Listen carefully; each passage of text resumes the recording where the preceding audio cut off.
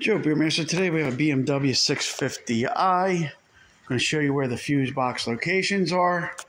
So the first one is located in the passenger side of the vehicle. We're going to go in there and we're going to open the glove compartment. And in there, looks like a little CD changer. But behind this panel here, the fuses are. So there's little clips here. There's two clips. Let's see. Well, it's actually one there. Sometimes they have two, but this one has one, I guess, because of the CD changer in there. And there is the one fuse box. It usually comes with a little card with a template that shows you what those fuses are for. I did look at the owner's manual. It really didn't. I didn't see where it stated what each fuse was for, so it's important to keep that paper in there. And the other one is in the trunk.